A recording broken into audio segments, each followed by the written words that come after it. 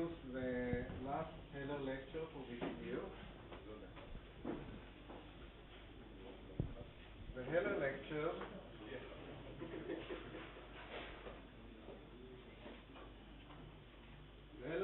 started in 2002 when Morgan and Michael Heller from London made the donation to the Interdisciplinary Center for Renewal Computation, ICMC, to establish a high-profile series of lectures named after them, the Heller Lectures in Computational and Neuroscience.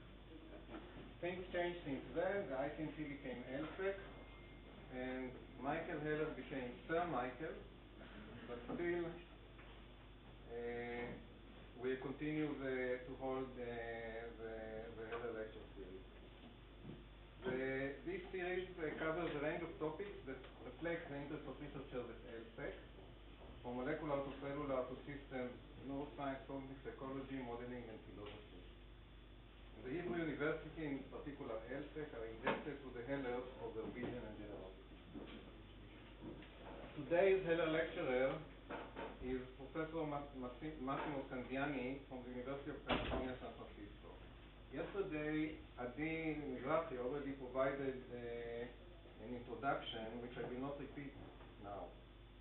At this point of the introduction, we are usually supposed to say a few words about the science, but Massimo will do it much better than me. So I will just share with you one moment. In 2011, when I discovered Massimo's work in a poster session in a meeting in London, and I distinctly remember, I don't remember much about the lectures in this meeting, but I distinctly remember this poster about optogenetic manipulation of inhibitory of PV interneurons in visual cortex. I think it would be fair to say that Massimo's work really transformed the type of question that we posed about at the circuit level about processing in cortex. And at this point, I will stop and invite you to give the lecture. Before that, I have to give you the certificate. Okay? So, the Heller Lecture Series in Computational Neuroscience awards the Certificate of Recognition and Appreciation to Professor Massimo Scanziani for his contributions to academic inquiry and exchange at the Edmond and Lily Safra Center for Brain Sciences, and so on and so forth. Thank you, Massimo. Thank you very much, Eli. Thank you. Thank you for the introduction and for the certificate. Beautiful. Thanks a lot. It's really an honor to be here, and also a great pleasure. Today, in contrast to yesterday, I spoke about two very specific projects that were going on in my lab. Well, today I would like to give you more of an overview about our work on the circuits of visual cortex and how they perform very specific operations. So while maybe the first one or two slides are going to be the same as the one that you saw yesterday, don't run away. All the rest of the lecture will be very different, at least for those ones who were here yesterday. So the work of the past 60 years by system neuroscience has revealed some incredible computations performed by the cortex, in this example, in particular by visual cortex. And this is the ability of sensory cortices to extract very specific features of the environment, like the orientation of a luminance edge, the direction of that luminance edge, or the length of that edge, and so on.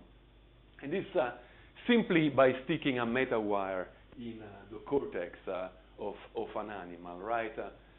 You can discover this magic. And this has fascinated scores of neuroscience themes and triggered the imagination of many. In an effort that really predates the system neuroscience effort, and it's the one of anatomists and cellular anatomists, and afterward of cellular physiologists, the actual components of the cortex have been described in great detail, and this is an effort that continues today with the description of the molecular identity and the transcriptomic identity of the components of the cortex. And so we know that the cortex is composed of functionally, anatomically, and molecularly different neuron types, that the connectivity pattern between those neurons are very specific, and that the physiological properties, both of the neuron and of the contact between those neurons, are also very specific. Now, despite this detailed knowledge that we have about the component and their interaction properties of the cortex, we still know very little about how the properties of the cortex, of the cellular property of the cortex, gives rise to the magic of the cortex, its ability to extract those features of the environment, for example, as illustrated here. And as I was mentioning yesterday, the past 7 or 8 years, the main effort of my lab has been to bridge the gap between cellular and system neuroscience. And in other words, try to understand how the various properties, the cellular and subcellular properties of cortical element combine together to give rise to those cortical computations. As a model system, we use the mouse, and the main reason why we use the mouse is because it is genetically tractable. And the ability of use genetic tools to interrogate the circuit of visual cortex is an immense advantage.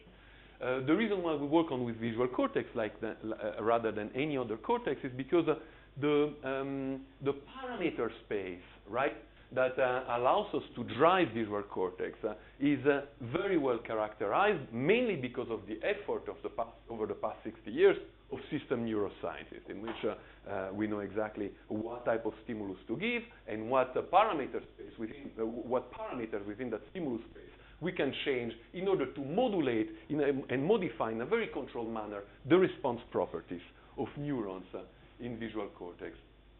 Now, we know very well that the vision in mice is not as sharp as vision in classical systems like carnivores and primates, right? The visual acuity is much worse in a mouse. The receptive field of an individual cortical neuron is gigantic. Imagine that the receptive field of a cortical neuron in primary visual cortex is about 10 to 20 degrees, right? While it's a fraction of a degree in a primate. Nevertheless, right, despite this major differences, there are several computations that were originally described in the cortices of primates and carnivores that could be verified in visual cortex of mice, including orientation tuning, direction selectivity, spatial frequency tuning, temporal frequency tuning, contrast invariance, and so on. So we think that visual cortex of the mouse is a good model system to try and to understand the cellular basis, right, for those computations. But now this is a question that I actually get very often when I say that I study visual cortex in mouse. Do they actually use their primary visual cortex? Do they actually use it? And this is actually a biologically relevant question because mice have a superior colliculus, like I was discussing yesterday, and the superior colliculus is a very important midbrain region that is involved in many visually evoked behavior. So how do we know that actually mice that visually evoked behavior in mice are not mainly driven by the superior colliculus, and that primary visual cortex is of any relevance for visually guided behavior? So in the lab we developed a visually guided behavior in mice, and you will see this is a little mouse. It's head fixed and it's running on a circular treadmill. And as it runs on this circular treadmill, images pass by on the monitor, which is on the right side of this animal. And those images pass by at a speed which is directly proportional to the speed at which this animal is running on its treadmill. And the animal is trained to recognize the target image, which is a non-rotated black square. You saw it a moment ago. And then it's in the non-rotated black square, it has to place it in the center of the monitor. And once it places it in the center of the monitor, it gets rewarded by a drop of water. Those are water-restricted animals, and it's going to work for a very long time in order to get their water by doing this. So clearly this is a visually guided behavior. The mice behave, this video goes on for 40 minutes, so you're very welcome to keep on watching it. So anyways, so here is a score of one of those mice. You see that its stop probability for the non-rotated square is very high, right? Almost 1, so it's very well trained. If you rotate the square by about 15 degrees, right, the stop probability goes down to maybe 50, 60%. And if the rotation is 30 or 45 degrees, clearly the mouse recognizes it as a distractor rather than a target in this other stop. So this is a visually guided behavior. It doesn't mean that it necessitates primary visual cortex, right? As I said before, it could be based on, for example, the superior colliculus. And so to address whether indeed this visually guided behavior depends on visual cortex, we optogenetically silenced primary visual cortex contralateral to the monitor. And as you can see, in this particular animal, once we silence primary visual cortex, essentially it no longer stops, right? It keeps on running when the stimulus passes by. And this is specific to the silencing of the contralateral V1, because if in this mouse we silence the ipsilateral primary visual cortex, the behavior is essentially unaffected. So clearly, mice use the primary visual cortex, at least for this very specific discrimination behavior that we have set up in the lab. And so this gives us the motivation to try to understand the actual computation that goes on in primary visual cortex, and in particular, their cellular basis. So today I would like to subdivide the talk in 3 parts. The first one is about the nature of the thalamic impulse. You can ask whatever you want. Yesterday, I just wanted to say, yesterday my talk went a little bit longer than because of the questions. So I'm very happy to have questions, but then the talk may last a little longer. So I go ahead. All right. Well, you ask and. V1, the mice V1 is used for learning the task or for processing? All right. In this case, clearly for processing. It's also, in my opinion, it's also used for learning. But here, this is we silence V1 acutely after it learned. We take this mouse, which is an expert mouse, and not only we silence visual cortex only for a few hundred milliseconds in interleaved trial. So it's acutely necessary. Good. All right. All right. So I'm going to divide my talk in 3 parts. The first part is about the nature of the thalamic input, right? What does the thalamic input tells primary visual cortex, right? The second is about recurrent excitation within primary visual cortex. So this is the role of recurrent excitation in signal processing within primary visual cortex. And the third is about the role of inhibition in shaping the operations that are performed in primary visual cortex. So let's start with the thalamic input. And the question that I'm going to ask is, what is the contribution of thalamic excitation to visually evoked activity? A very simple question. And so first let's start with some of the computation we want to talk about. The experiment that I'm going to show you now are performed on anesthetized mice. Those are in front of a computer monitor, and we perform current clamp recording, or cell current clamp recording from neurons in layer 4.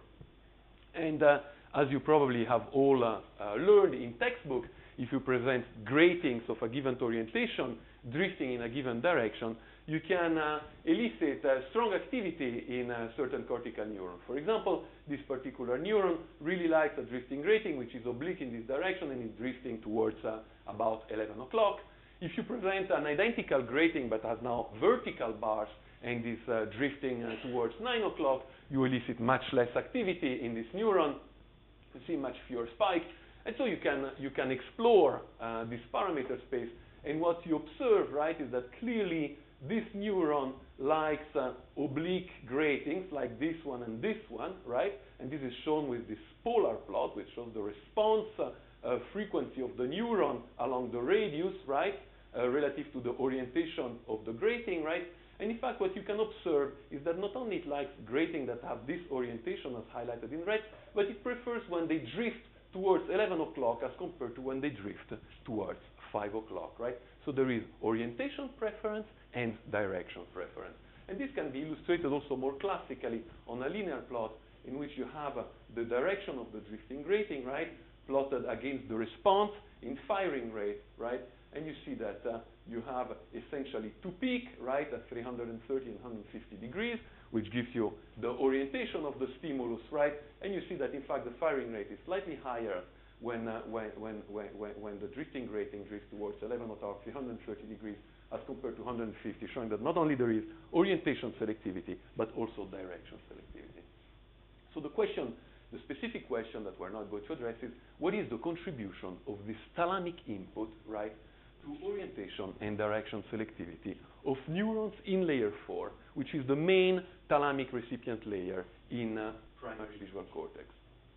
And so this question is very simple, right, as a question, but it's experimentally complex. And the reason why it's experimentally complex is that neurons in layer 4 do not only receive thalamic input, but also receive many excitatory input from neighboring neurons. In fact, they are embedded in a very strong recurrent connectivity network, right, from neighboring neurons, such that the actual number of synapses from neighboring neuron within layer 4 vastly outnumbers, right, the synapses that come from the thalamus. And so if we record excitation from a cortical neuron in layer 4 in response to a visual stimulus, we don't know how much of the excitation actually comes from the thalamus directly, or how much of visually evoked excitation comes from neighboring layer 4 neuron. And so to be able to address the nature of the thalamic input, we developed a technique that allows us, by harnessing the inhibitory network in cortex, to essentially completely silence pyramidal neurons in visual cortex. We express channelrhodopsin in inhibitory neuron, and by shining light to excite this channelrhodopsin, we can fire those inhibitory neurons and completely silence very rapidly and irreversibly the all pyramidal cells in cortex. And this allows us then to isolate the thalamic input. And so the experiment configuration is recording, performing a wholesale voltage clamp recording from a layer 4 neuron, then silence visual cortex, and isolate thalamic excitation. So the type of stimuli I'm going to present here is little squares. This is to identify the receptive field structure. Little squares that appear sparsely on the monitor. And those little squares are 5 by 5 degree, and they can be either black or white. If they are black, this means that there is a local decrease in luminance because the monitor is gray. If they are white, there is a local increase in luminance, right? And then you can look at the amount, the excitation that those various squares in an 8 by 8 matrix generate on the neuron we are recording from. And this is an example cell. And each one of those traces is a current trace for a square, a black square produced at the corresponding position on the monitor. And you can see that the vast majority of the position where we flash a black square don't produce any thalamic excitatory current. This is done during cortical silencing, but for the position which are more or less at the center of the monitor, and I highlighted them in purple just to facilitate. We can do the same with a white square, increasing luminance. And again, as you see, the vast majority of positions don't produce any excitatory current originating from the thalamus, but for positions that are, again, more or less at the center of the monitor. And in fact, there is a very large overlap between the on-receptive field, right? The position where we put white, the position that produces thalamic excitation in response to white stimuli, and the off-receptive field, right? The spatial position that produce thalamic excitation in response to black square.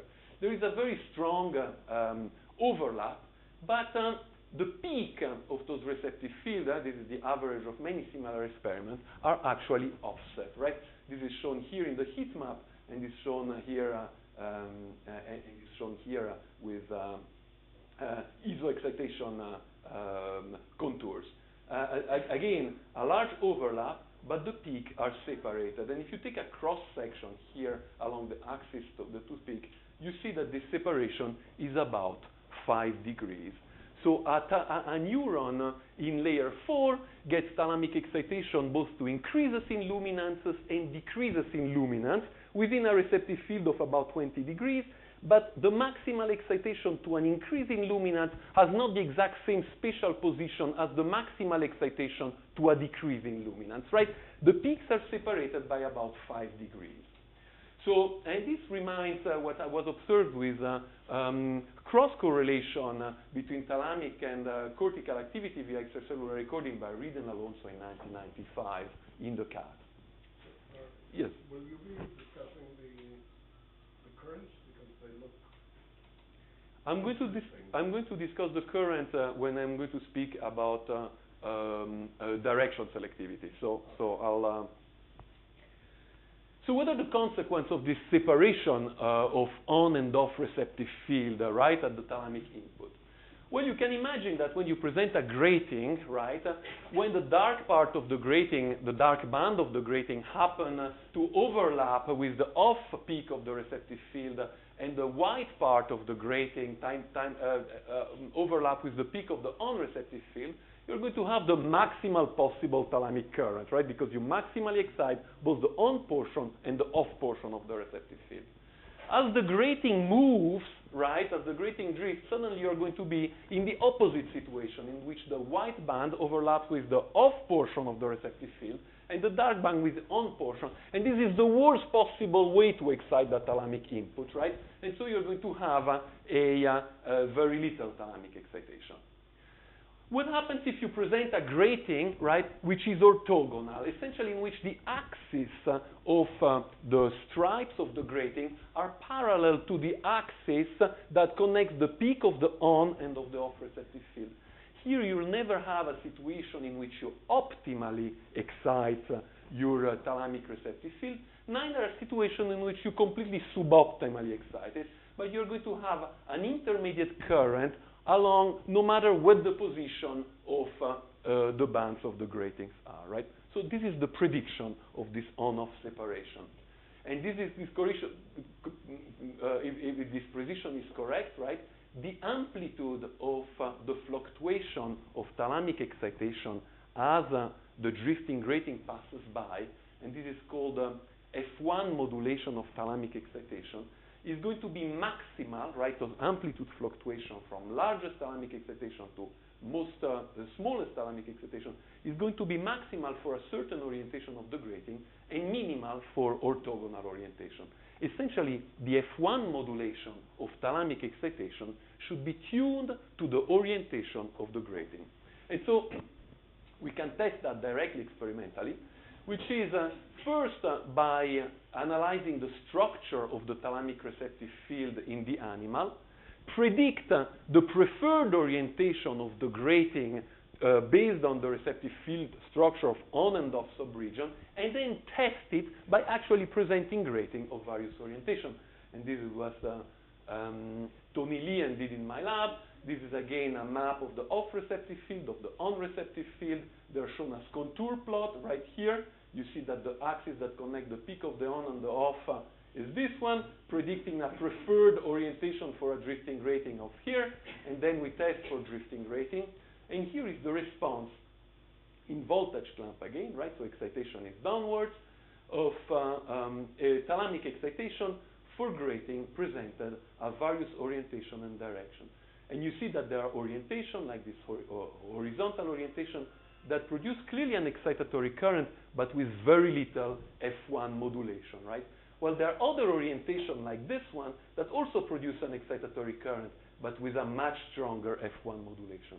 And if we plot the amplitude of the F1 modulation, right, here on this polar plot, we see that it's very close, about 12 to 15 degrees close, relative to the predicted preferred orientation of the grating based on the receptive field structure of the thalamic input.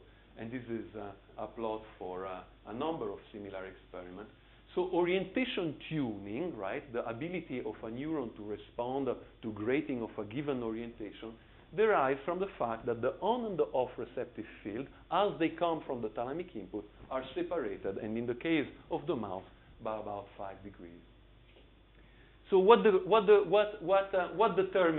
direction selectivity? You have a question. This is still only at the level of the input from the thalamus. Yes. So you haven't, even in terms of orientation selectivity, haven't addressed the output of that neuron or the input from the cortex. I'll address that in a moment. Let me speak about direction selectivity. So, brief answer. The output of that neuron in current lamp in terms of firing is perfectly predicted by the receptive field structure of its thalamic input, despite the fact that, as you will see in a moment, most of the excitation that the neuron receives is actually from recurrent collateral from cortical neuron. And but we'll go into it soon. So what determines direction selectivity? I've told you about what determines the ability of a neuron to respond better, right, to a grating of a given orientation. But how come does this neuron respond better when the grating of the given orientation drifts towards 11 o'clock rather than down towards 5 o'clock, right? In fact, the orientation is exactly the same. Why we should prefer a drifting direction as compared to the other? And this is illustrated here, right? So those are the responses of thalamic excitation. Remember, right now we're just completely focusing on thalamic excitation. So all the data that I'm showing you, unless I specify otherwise, is while we're optogenetically silenced cortex. So it's really isolating the pure thalamic input.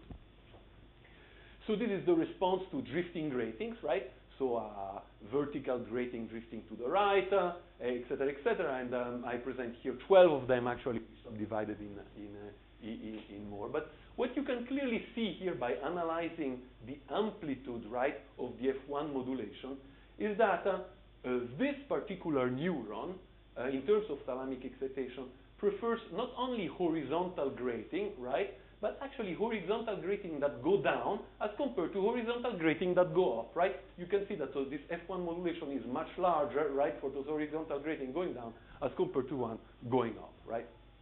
And this is actually the tuning curve for this neuron, right?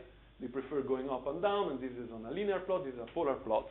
And something quite important that I would like to stress now is that if you look at the integral of the current, right, essentially the so-called charge, the temporal integral of the current over the entire duration of the visual stimulus, it is identical no matter what the orientation and direction of the stimulus is.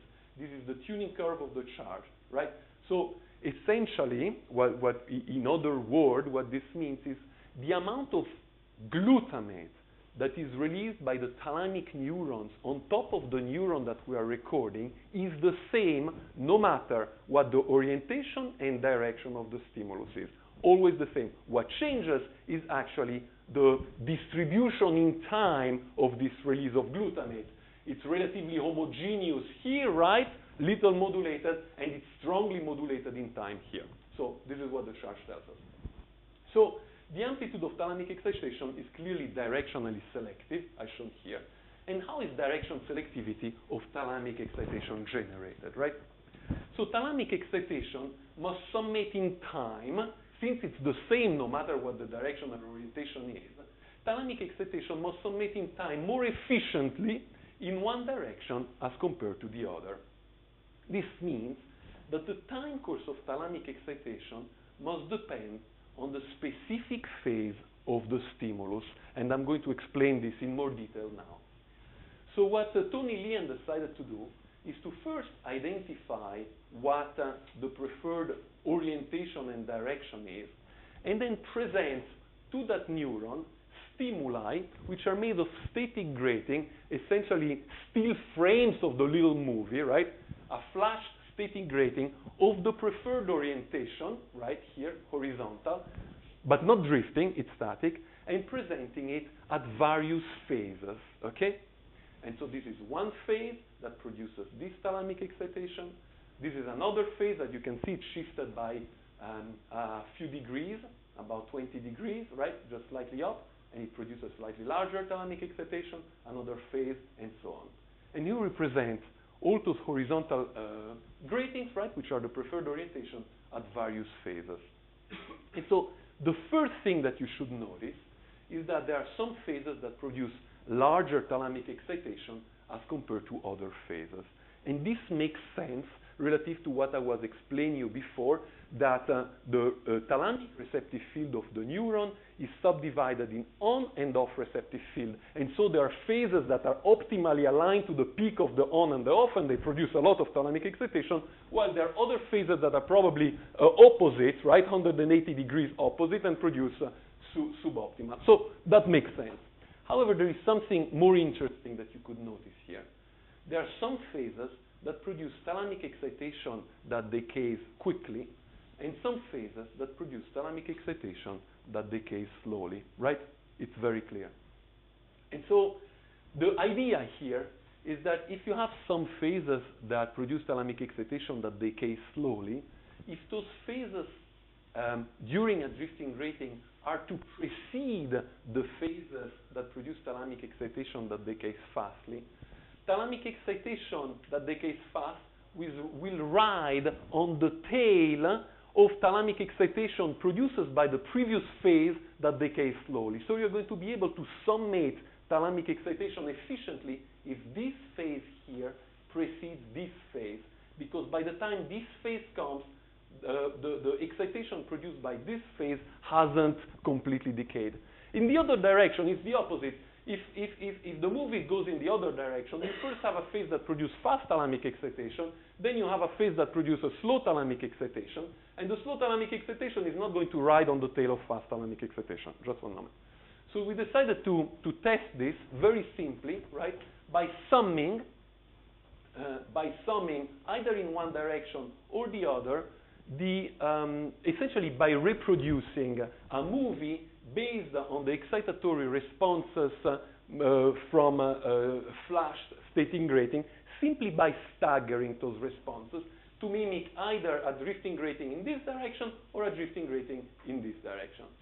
And this is if we make a drifting grating in this direction where the slow precedes the fast, and this is for mimicking 3 or 4 cycles, right?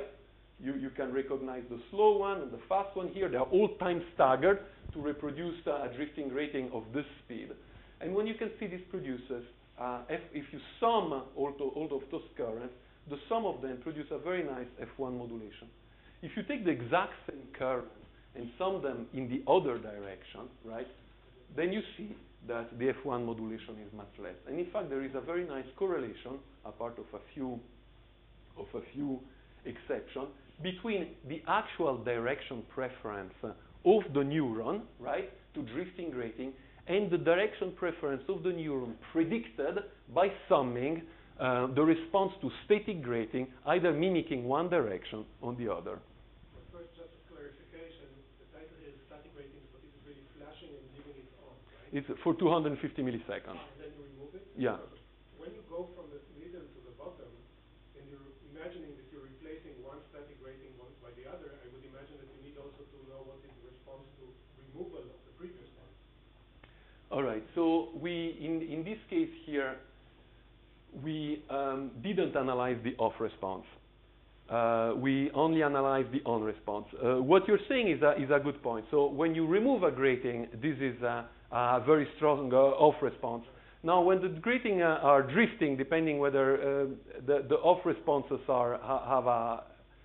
they cannot be mimicked by anyhow. The sum here doesn't consider the off response. It's a good point. I should have clarified that. Massimo, Yes. how flexible is this in terms of the frequency that it can capture? All right. So very good. So that's a very good point too. So the decay of this of the excitatory postsynaptic current generated by a flash grating should predict the temporal frequency of the grating, and indeed it predicts it. But we didn't test it. We didn't verify it. And the reason why we didn't verify it is that those are whole cell recording presenting first drifting grating and then static grating takes a lot of time. And so we didn't have time to present also drifting grating at various temporal frequencies. But yes, there is a very clear prediction, right? And this depends on every cell, on the ideal temporal frequency of those grating, based on the decay time constant of this excitatory current. Absolutely. All right. So the time course of thalamic excitation depends on the spatial phase of the stimulus. Phase eliciting slow excitation precedes phase eliciting fast excitation for optimal submission, determining the preferred direction. And so now the key question is, how come when I present a certain phase, I have fast decay, and when I present other phases of the stimulus, I have a slow decay of excitation, right? What determines the time course of thalamic excitation? And so what we decided to test, whether it could be simply the firing of the thalamic neurons, right? Simply whether this decay actually depends on the time course of firing of the presynaptic thalamic neuron. Again, this is a simple question, but experimentally it's quite complex, because in order to be able to address it, you need to do paired recordings.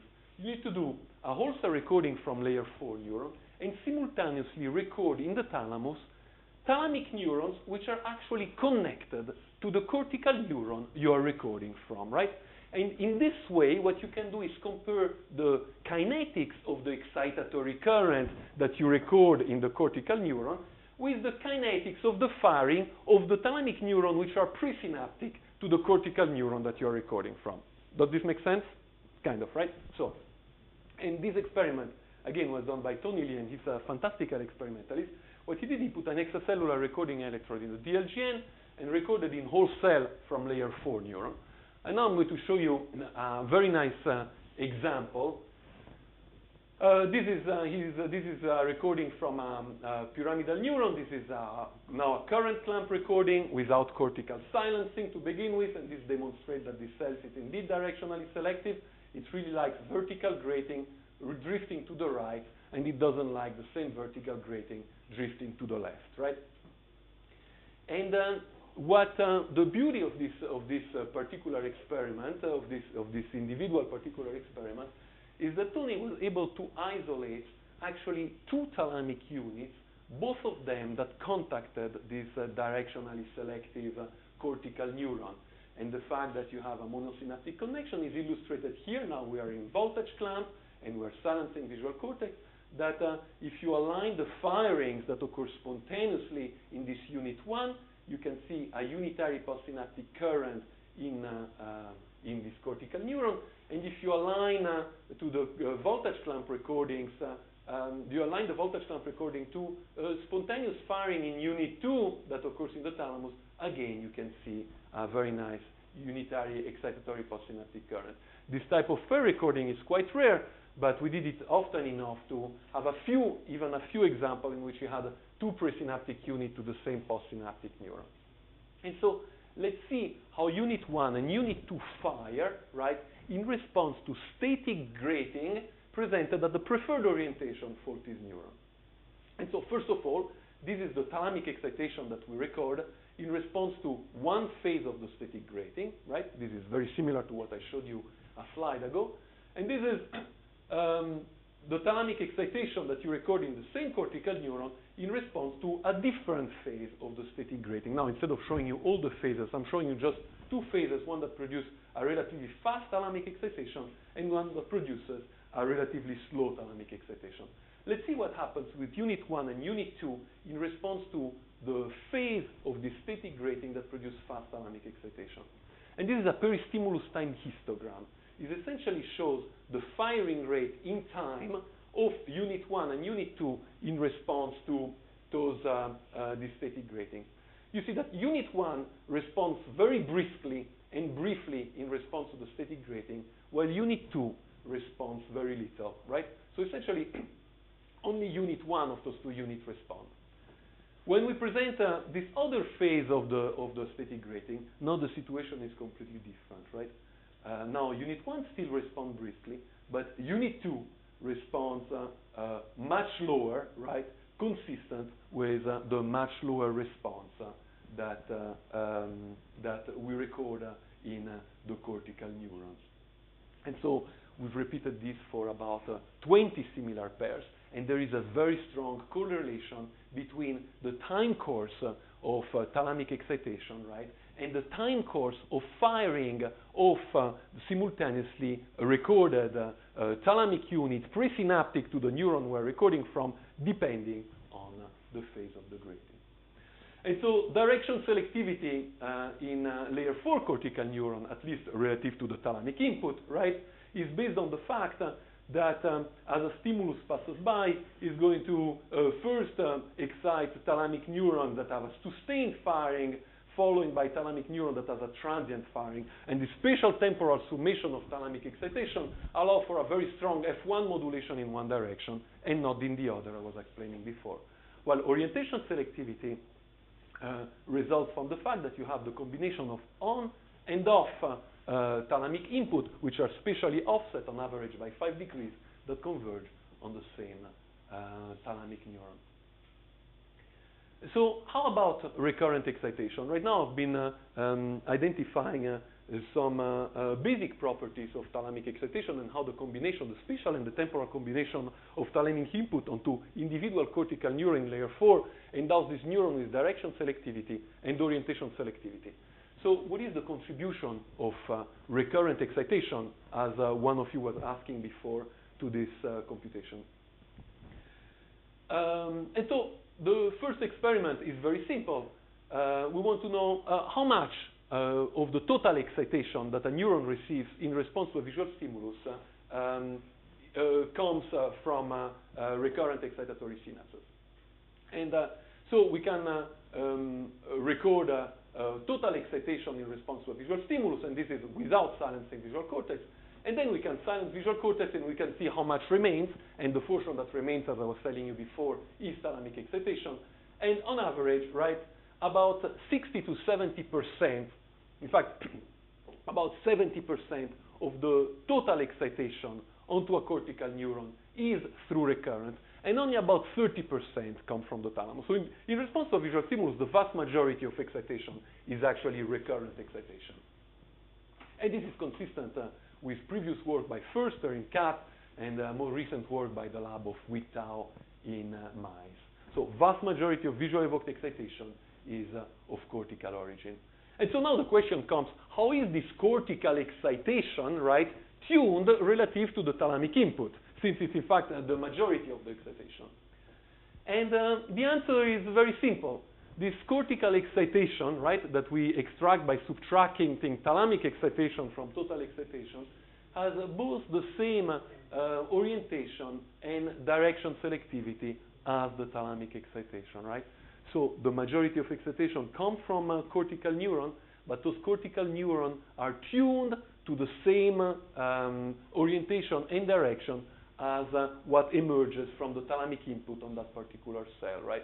And here for the aficionados, not only is the tuning the same, but the actual phase of the F1 modulation is the same, meaning that the neurons that converge onto the neuron we're recording from are not tuned for the same orientation and direction that emerges from the conversion of the thalamic input, but in addition have actually the same spatial receptive field structure in terms of on and off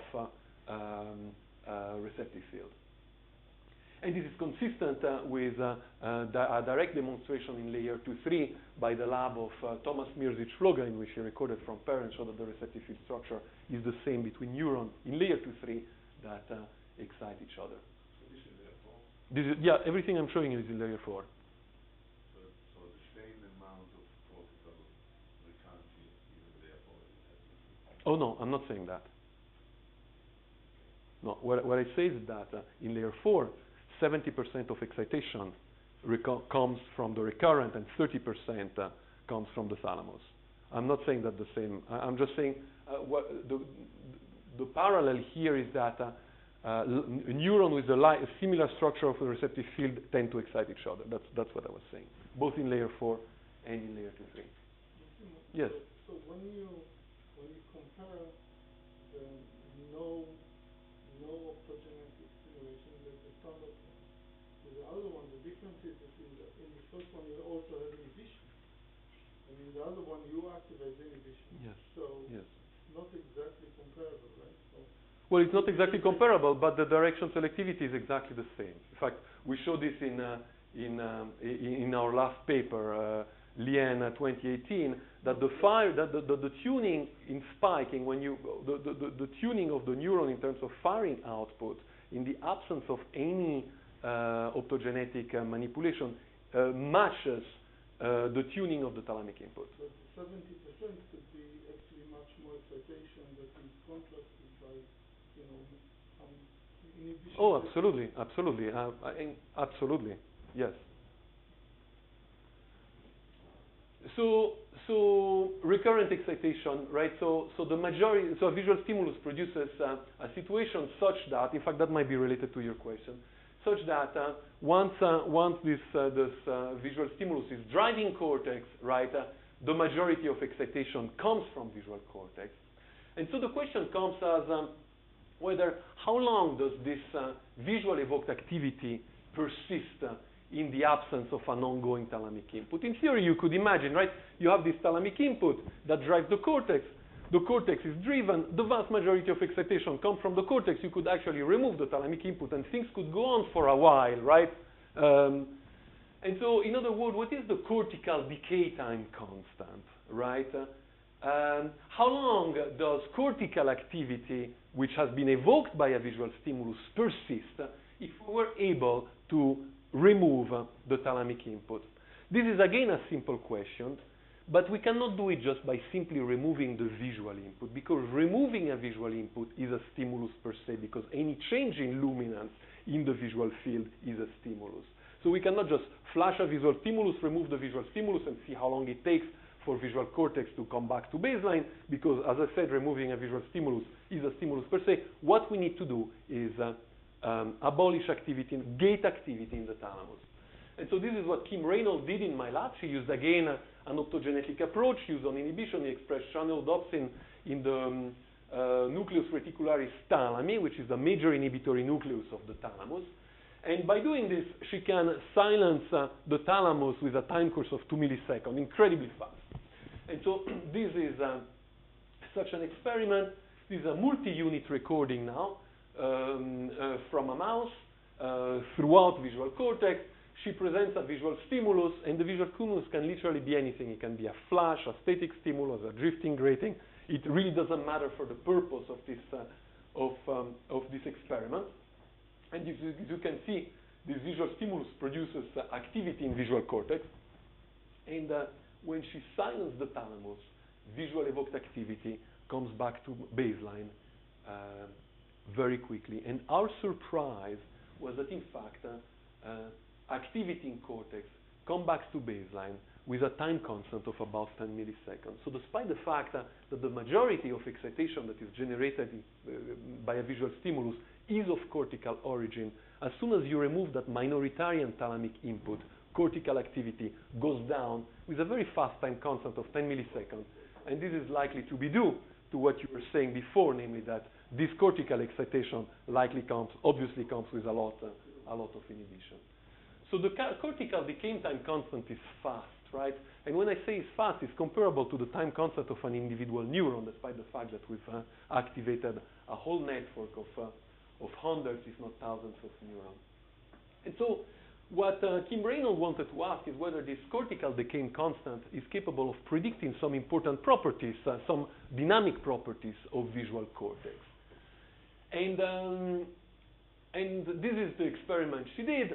Essentially, she modulated temporally a visual stimulus simply by modulating the luminance of the visual stimulus sinusoidally, by modulating it sinusoidally at various frequencies, right? And recorded simultaneously from cortex extracellularly and from thalamus extracellularly. And the idea is that you can record this the response of the thalamic response to this temporally modulated visual stimulus, take the thalamic response, filter it via a time constant of 10 milliseconds, and see whether you can predict the cortical response, and then verify it through a cortical recording. And so this is the extracellular multi-unit response. Actually, this is a multi-unit of isolated unit, but it doesn't matter. This is the response of the thalamus to luminance modulated stimulus at 4 Hz, at 6 Hz, 8 Hz, 14 Hz, and 20 Hz. As you can see, the thalamus likes stimuli very much between 6 and 8 Hz, and then after 20 Hz, it stops really following them, right? And if you take this response of the thalamus, and you feel, and this is the frequency response of the thalamus, stimulus frequency rather against amplitude. And if you take this the response of the thalamus and you filter it, right, with this cortical time constant of 10 milliseconds, this is what you predict the response of the cortex should be, right? Essentially, it should filter out stuff essentially above 15 Hz. This is what Kim predicted, and this is in fact what she measured. So the measurement of the response of the frequency response of the cortex very well matches the predicted response based on the thalamic input filtered by this 10 millisecond time constant. So this 10 millisecond cortical time constant predicts the V1 frequency response quite well, right? And so I would like to now having yes. Surprised to see no effects to adaptation. What do you mean no effect to adaptation? Because you just There is some adaptation here, right? No, but this is the expiring. Yes. As it goes to the core. Oh, very good. Yes. So we actually measure that. In order to make this calculation, Kim actually included the adaptation that exists at the thalamic synapse. But here is a very important point. Why the thalamic synapses adapt very strongly in an anesthetized animal, it essentially doesn't adapt in an awake animal. Though there is very little, if any, frequency-dependent depression of the thalamic input to the cortex in an awake animal, while in the same animal it's very strong if you anesthetize it. So there is essentially in an awake animal where those experiments were done, there is very little thalamic adaptation of the synaptic. Essentially, it's because of the baseline. They are pre-depressed. They are pre-depressed. In fact, the thalamic input is much smaller in an awake animal than in anesthetized animal. Very good. And so I would like to finish by showing you some results about how inhibition shape those responses. I told you about the thalamic input. I told you about the role of recurrent excitation. I'd like to finish with inhibition. And so what is the contribution of inhibition to visually evoked activity? This is a big and complex question, and we are just starting to actually understand it. And so I would like to show you a couple of results. First, relative to inhibition and gain control.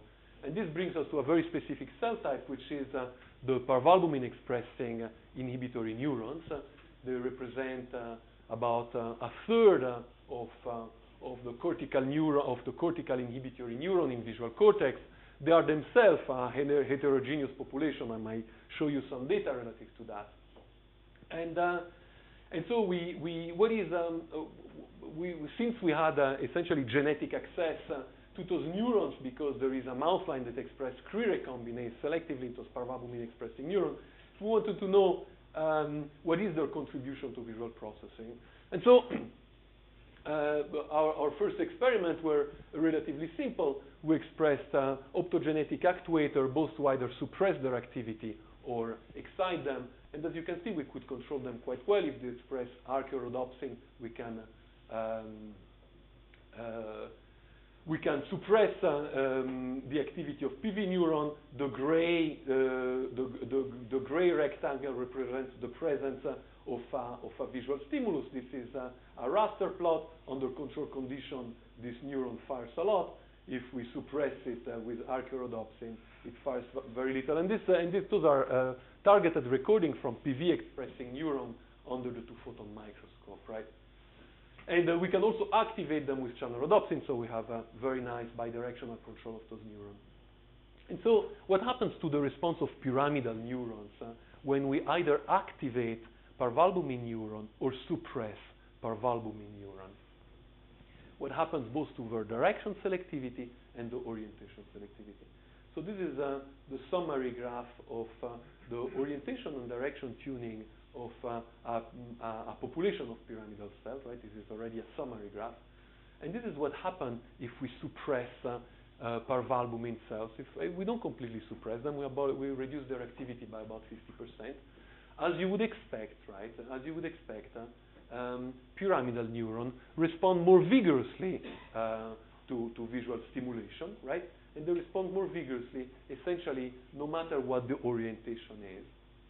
However, what is very important is that this increase in activity of the pyramidal cell is proportional of the response under control condition of the pyramidal cell to that particular stimulus to begin with. And this is, if we plot the pyramidal cell response under control condition versus when we are suppressing the activity of parvalbumin neuron, as you can see, there is essentially a fractional increase in the activity of the pyramidal cell, no matter what the intensity of the response of the pyramidal cell is.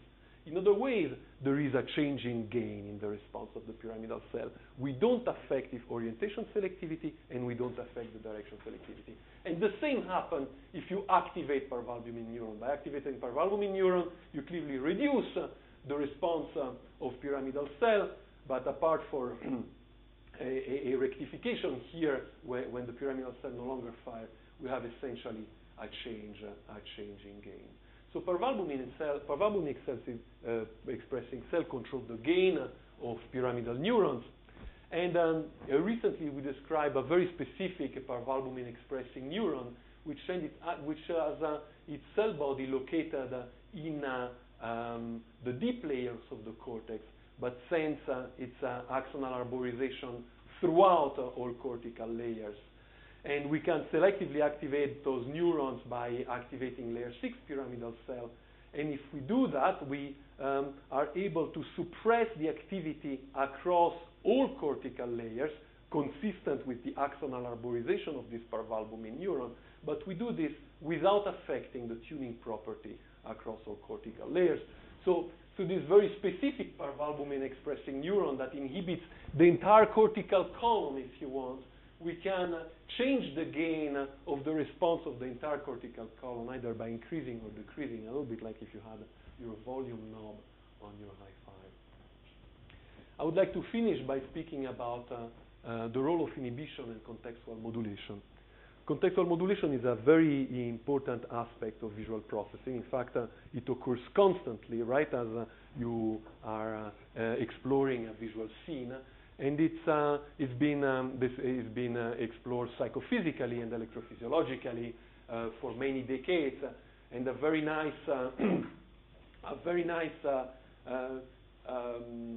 psychophysical a way to demonstrate this effect is the following. Here you see a central patch that has a high contrast granularity, and all of you can see that the smaller patch in the center has a lower contrast granularity, right? And now I could ask you, each of you, to match the lower contrast granularity here at the center patch with one of those surrounding patches, right? And the average viewer would say that the center granularity here has a contrast that maybe matches some of those top ones. Well, in fact, it's this one, right? It's very hard to believe even when you know it. I had to go in Photoshop, cut it out, put it nearby to see that it's indeed the case, right? So it's a visual illusion even when you know that it's a fact. And this is a very known contextual modulation of a stimulus. And there is a very strong electrophysiological, very, very clear electrophysiological signature that was first discovered, I think, in monkeys for this. And is the following. If you present a stimulus of increasing diameter, as you increase the diameter, eventually you feel the receptive field of that stimulus, right? And you have the maximal response of the neuron. But if you keep on increasing the diameter of the stimulus to invade regions that are outside the receptive field of the neuron, at least outside the classical receptive field, you start suppressing the response, right?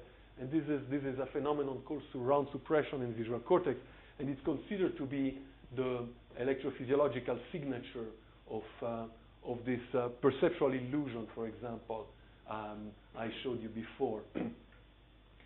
So we wanted to know what the circuit basis is for surround suppression. And so first we had to verify that this surround suppression exists also in mice, and indeed it exists. This is an awake mouse. We present a small stimulus, and we isolate a neuron in visual cortex, and we have a small response. A slightly larger stimulus produces a larger response, but it produces we present a very large stimulus. We suppress this response. And so what is the mechanism for this surround suppression? An idea is that you might have an inhibitory neuron, right, that responds to very large stimuli, and when this inhibitory neuron that responds to very large stimuli is activated by a large visual stimulus, it eventually suppresses the response of the pyramidal cells. And so this is a tuning curve of the pyramidal cell. As the size increases, the firing first increases and then decreases, and the hypothetical tuning curve of the inhibitory neuron that would produce surround suppression should essentially be a tuning curve that increases progressively as the stimulus increases. And so to bring us to somatostatin expressed in inhibitory neuron, it's another large class of inhibitory neuron that is also represent about 30% of all inhibitory neuron in visual cortex, and it's not overlapping with TV3. And so we recorded from those inhibitory neurons, and what we observed is that they have response properties to stimuli of increasing size that match what we would expect for a neuron to produce surround suppression.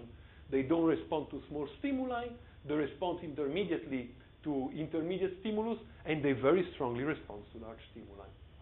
And so somatostatin cells prefer larger stimuli as compared to pyramidal cells.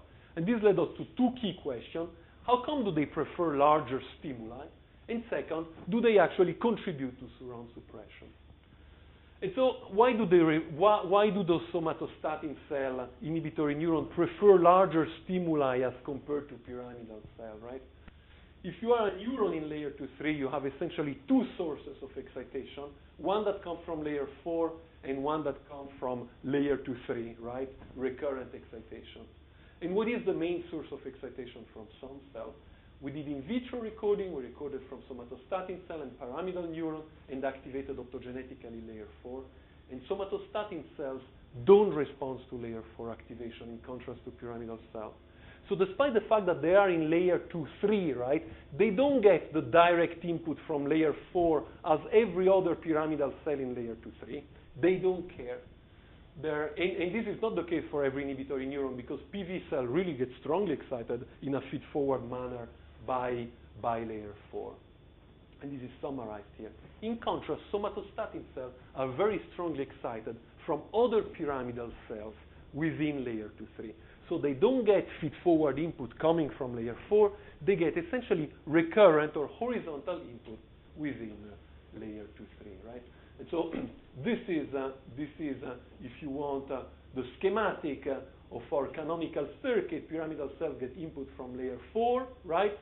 And parvalbumin neuron get it from layer 2-3, pyramidal cell 2, but somatostatin cells selectively from layer 2-3. And this allows them to have a very large receptive field, because the larger the stimulus that you present to visual cortex, if you consider the retinotopic organization of visual cortex, the stronger the excitation of somatostatin cells, right? And do they actually contribute to surround suppression? Indeed, they do. This is the recording from a pyramidal neuron under control condition for stimuli of increasing size. As you can see, those pyramidal cells show very nice surround suppression. And if you optogenetically remove from the circuit somatostatin cell, you relieve at least part of the surround suppression. So clearly, somatostatin cells contribute to surround suppression in V1, right? And probably they do it by inhibiting pyramidal cells, but by inhibiting pyramidal cells progressively more as the stimulus get bigger and bigger, because as the stimulus get bigger and bigger, you recruit more and more pyramidal cells within layer 2-3. And by recruiting more and more pyramidal cells, you strongly activate somatostatin cells, thereby inhibiting pyramidal cells at the center. And so finally, very briefly, I spoke about pyramidal neuron, how they are integrated in the circuit, parvalbumin cells, somatostatin cells, how do they inhibit each other. We used, again, an optogenetic approach in slices. We recorded from somatostatin cell, pyramidal cell, and activated parvalbumin neuron optogenetically. And as you can see, when we activate parvalbumin neuron optogenetically in a slice, pyramidal cells are strongly inhibited by parvalbumin neuron. This is very well known. But somatostatin cells receive very little inhibition from parvalbumin cell. This is shown in this example recording and in this plot. So parvalbumin cells inhibit pyramidal cells, but they seem not to inhibit somatostatin cells. And also, very importantly, parvalbumin cells, using the same approach, inhibit one another. So that's very important. For somatostatin cells, the situation is different. They clearly inhibit pyramidal cells, and this is again using an optogenetic approach in slices. They strongly inhibit parvalbumin cell, right? But they do not inhibit one another, right? So the way that parvalbumin cell and somatostatin cell are integrated into the circuit is very different. Parvalbumin cell inhibit pyramidal cell and inhibit each other, while somatostatin cells do not inhibit each other. They meet parvalbumin cell and they inhibit pyramidal neuron. So in conclusion, what I've shown you is that relative to the thalamic input, the spatial separation of thalamic excitation in on and off subregion determines the orientation selectivity of layer 4 neuron. The spatial separation of transient and sustained thalamic neurons determine the direction selectivity of layer 4 neuron. In other words, direction selectivity in layer 4 is the result of a spatial and temporal integration of thalamic input. Recurrent cortical excitation is co-tuned with and amplifies thalamic excitation, right? And recurrent cortical excitation has very fast dynamics, and those fast dynamics predict the frequency response of the cortex. Finally, parvalbumin expressing inhibitory neuron control the gain of this cortical amplification I was referring to a moment ago. And somatostatin expressing inhibitory neuron provide contextual modulation, at least relative to this surround suppression we were referring to before. And very importantly, both parvalbumin and somatostatin inhibitory cells are very differentially integrated into the cortical circuit. And so this was the work of Tony Lien that explored the nature of thalamic excitation, both for orientation and direction selectivity, of Kimberly Reynolds, who studied the cortical time constant and its role in the frequency response of cortex, of Mikshan Su, who studied the excitation inhibition ratio in pyramidal cells, but I decided to remove those data because it would have been absolutely too long. So I apologize to Ming Shan for not having shown his stuff. Of Bassam Attallah, who looked at parvalbumin cells and gain control. Of Sean Olsen, who, together with Dante Bortone, looked at gain control in layer 6 with this big translaminar inhibitory neuron. Of Hilela Desnik, who studied somatostatin cell and surround modulation. And of Carsten Pfeffer, who looked at the interaction between inhibitory neurons. Thank you very much.